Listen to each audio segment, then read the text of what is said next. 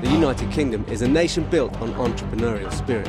The international success of this traditional brewery in West London is evidence that business can continue to flourish in tough economic times.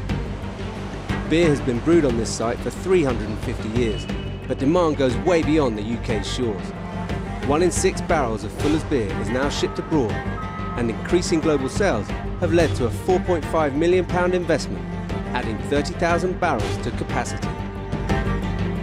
We now export to over 60 different countries all over the world, and it's going extremely well.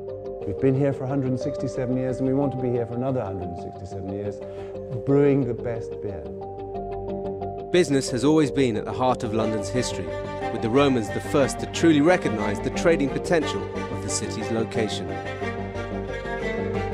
All this came about really for one very simple reason, the River Thames. We're incredibly lucky in London in that we're based on this fantastic river.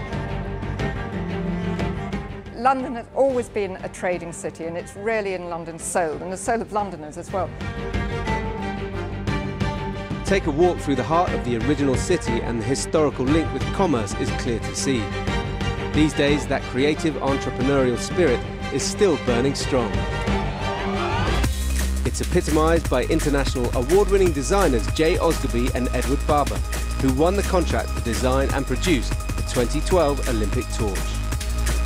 We knew this was obviously a once-in-a-lifetime opportunity, but this has been one of those projects which just clicked from the beginning. You'll notice that it's triangular in form, and there are various reasons for that. The two main reasons: it's the third time the Olympics has been in London, 1908, 1948 and 2012, and the Olympic motto, which is faster, higher, stronger.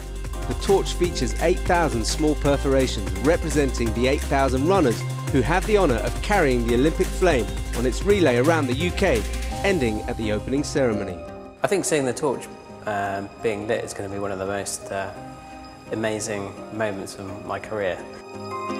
The Barber Osgerby Studios are in Shoreditch, on the fringe of the financial district, an area which has become the artistic, creative and technology hub of the United Kingdom.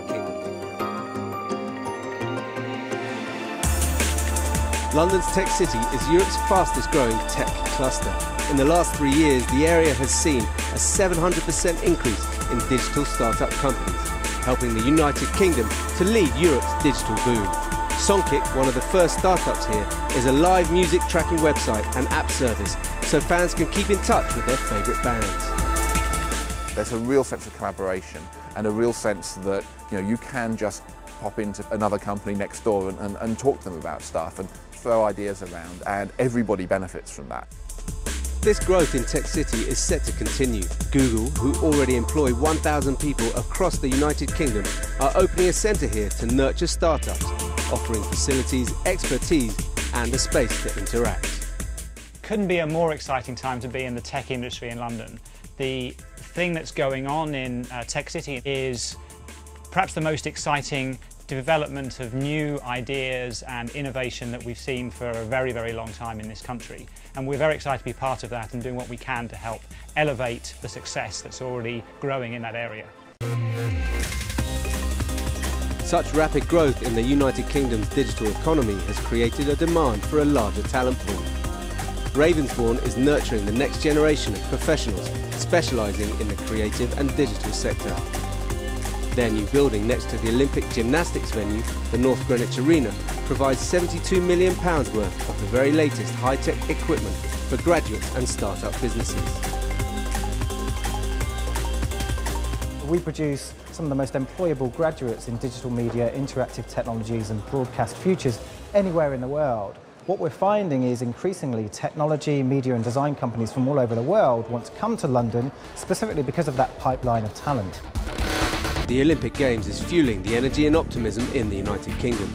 The connectivity of high-speed broadband from Shoreditch out to the Olympic Park will sustain this digital boom.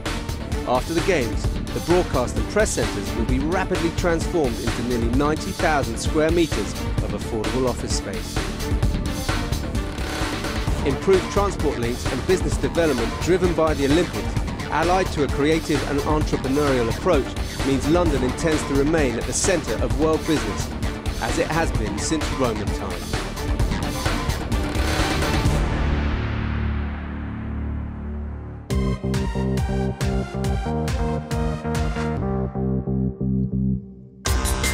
More than 330,000 new companies are registered in the United Kingdom every year, and it's the #1 location for European headquarters.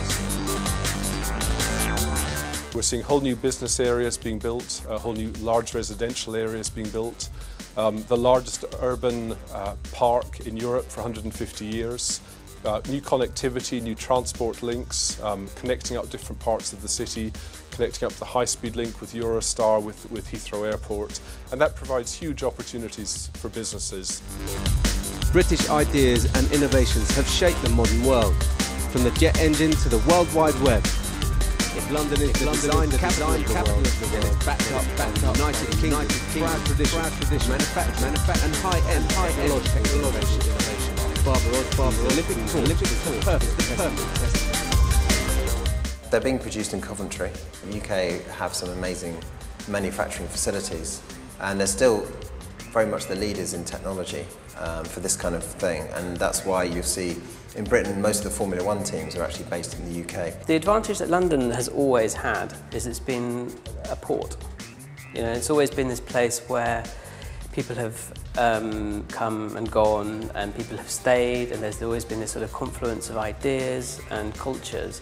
And because of that, rather like New York, I suppose, but it's become this sort of crucible of ideas and creativity.